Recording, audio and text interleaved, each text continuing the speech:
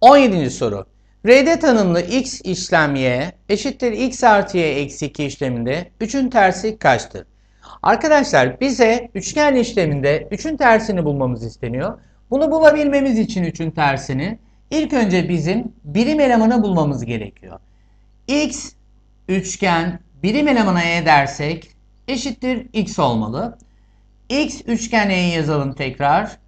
X artı y gördüğümüz yere e eksi 2 eşittir x olmalı.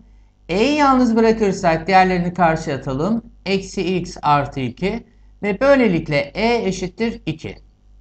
Üçgen işleminde birim elemanımız 2.